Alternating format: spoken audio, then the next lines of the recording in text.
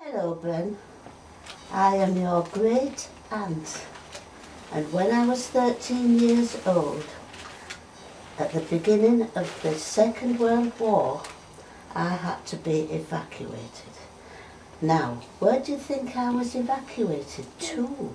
Well, I would think you was evacuated to the countryside. Yeah, well, you were wrong there. I was evacuated to Bridlington.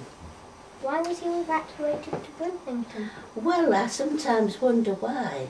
You see, I went to Newland High School for girls, and the school there decided that they would take over a hotel in Bridlington because it would be safer for us to be there. Now, at the time war was declared, I was staying with my auntie and uncle in a farm near Whitby. So my mum and dad put some clothes in the case in my school uniform and gave it to my teacher, and she brought it up to Bridlington with some other girls that were coming from the school to be evacuated. Yeah. And I went down from the farm all by myself and met my friends at the Norbeck Hotel in Bridlington. And I was very excited because, you know, it was such a change for me, leaving my mum and dad in Hull. But everybody was very nice. The school, there was quite a few girls that I knew from my school, the class, and some teachers. And the people at the hotel, the staff, stayed to look after us. Now first of all we had to decide which bedrooms we were going to sleep in.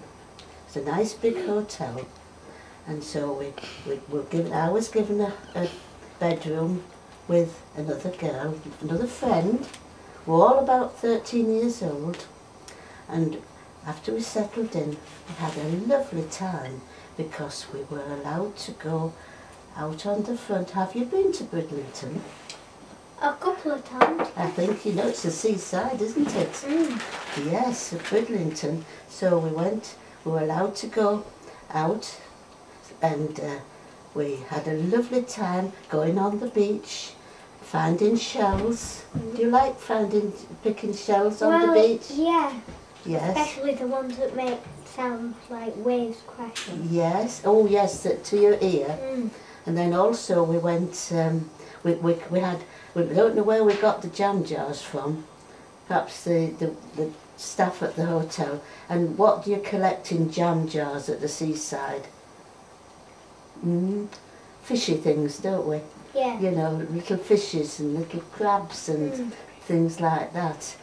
Well, of course, we brought them back and put them on the window ledge in the bedroom, and after a while they got rather smelly, so we had to pour them down the toilet. Now, other things we did in the hotel, one day we got quite a few of our friends, about 6 of our friends. I got them into the bedroom, and we decided to sing a very popular song. And it was, there were 6 in the bed, and the middle one said, roll over. Did you know that? Yeah. And they all rolled over, and one rolled down, and there were 5 in the bed, and so we all sang that. Eventually, we were all on a heap and on the floor. Well, of course, we did have to go to school because that was the whole point of going there. So, what do you think we had to do to go to school? Because our school was still in Hull, on Cottingham Road. Did you have to walk? We had to walk, yes. And we had to walk from the seafront at Bridlington, right up the hill to Bridlington Old Town. And we were allowed to share the Bridlington Girls' High School. And we had our own teachers, of course, and they carried on teaching us with our own lessons. But, you know, I don't think the girls at Bridlington High School liked us very much. Because we came from Hull and they didn't know us, you see. So after just a little while, it was decided that perhaps Bridlington on the coast wasn't the best place to be evacuated to, because there was a bomb dropped on a ship just on the coast, out of sea on the coast. So it decided it wasn't safe. So we all had to go back home to Hull and back to school. Anyhow, it decided it was still not safe to stay in Hull in case it was going to be dangerous with bombing raids and things. So I decided would be re-evacuated. And this time, where do you think we went? Well, Because it wasn't safe going to the coast, so where did you say you thought I might go? well, somewhere around the countryside. Yes, so the second time we went into the country, and we went to Norton, which is just on the outskirts of the country town Malton. So off we went. Not the same girls practically, but this time I was billeted. That means where you have to live with a couple, a man and a woman, married man and woman, in a tiny little council house. And it was so different from the hotel we'd lived in, just my friend and I. So we got settled in, and they were very kind to us. And but it was different altogether. It was even smaller than the houses that we lived in ourselves in Hull.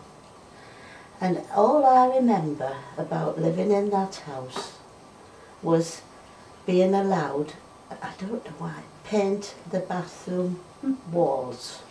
Now, can you imagine what it was like, the two of us paint? Wonder why they let us paint the bathroom walls, but they did. Perhaps they were such a mess that we thought they better do. They seemed, as far as I remember, they were very kind. And the man worked at the pig factory. So once or twice he was bringing some pork, you know, pork comes from the pigs, to Hull. So he kindly let my friend and I come with him on a rickety lorry all the way to Hull. We were a bit frightened because there was no seat belts or anything. We just had to squeeze off the front seat with him. So but we were so thrilled because we were coming home to see our mum and dad for just a little while. So that's what we did. And we had a lovely time there. We were allowed to walk about in the countryside. We would go and visit our other friends who lived in other houses. And I always remember picking brambles for the lady that we lived with. I suppose she made jam or something. And then, yes, we did all sorts of things like that, went walking and so on. And I also went to Sunday school at the Methodist chapel there. But of course, once again, we went there to learn our lessons. And we had our teachers there, but not living with us this time. So this time, we had a long, long walk. We had to walk from Norton right through Malton, which have you ever been to Malton? No, I don't think so. No, well, probably been through it. Yeah, you've driven through it. It's on the way to Flamingo Land. It's on the way to Flamingo. So we had to walk all the way right to the top of the north end of Old Malton to the school, Malton High School there. And it was a mixed school. And it was up a hill as well. But that was a 2-mile walk. So, yes. And I would say our teachers taught us we were on our own being taught there, and we quite enjoyed it. And the other pupils there were quite friendly to us, although we were on our own with our own teachers. And you know, the only thing I can remember I learnt at that school was the Australian song Waltzing Matilda. Now, you won't know Waltzing Matilda. Mm? No, but his mum will. That is mum. Waltzing Matilda, Waltzing Matilda, oh come a waltzing Matilda. That's all I remember. But didn't you miss your mum and dad when you were away from them? That's just what I was going to ask. Yes, now. Well, of course I did. But you see, I was a bit older than, I was 13 years old, so I really understood what was happening. I mean, I knew where my mum and dad were, and I knew that I could probably get back to see them, and I did get back to see them. Not like some of the little boys and girls, the babies that were evacuated, that didn't know why they were leaving the mummies and the daddies. So it must have been very frightening with the bombing going on at home, though. It hadn't really started. Right. You see, this was short term, and so I said we enjoyed ourselves there at Malton High School, and say we had. Nowadays, you wouldn't want to walk 2 miles there and 2 miles back, would you? No, I only go like half. Not even half a mile. Half a mile, maybe. Half a mile. Well, you see, there was no cars, no, there would be a bus, I suppose, but no, we had to walk. So that was our time at Malton, but we didn't stay long there. I don't think we were very keen. Perhaps our parents weren't very happy of where we were staying, the house we were staying, because it wasn't really. Nobody was unkind to us, but it wasn't very nice. But you know, our teachers were all very kind to us. They were very strict, but they were very kind to us. Because some of them wouldn't be used to looking after girls other than just teaching them. But there we are. So eventually we went home again. And sadly, I went home to face the bombing of Hull, where you've heard about Hull, the air raids coming and bombing us. So really, I went back at the wrong time, didn't I? Yeah. But that's how it was.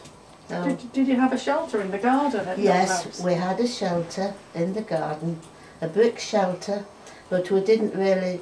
It wasn't really a lot of good, because in Hull they couldn't build shelters below ground because of the level of Hull. Yeah, because of the water. Some have had Anderson's shelters, didn't they? But so it was a brick shelter, and I know we used to go in it and have everything. You know, there's the flasks of tea and blankets and things, and. Well, first of all, we did go sometimes, but it was quite horrific, quite horrific when we had to, night after night, go into the air raid shelter. Or sometimes we would sit under the stairs, because that was more comfortable and easy to sit under the stairs, and so Not very safe then. What do you think about sitting under the stairs, Ben? Well, I mean, what if your stairs fall on top of you? Well, in the houses, they thought that was the safest place to be.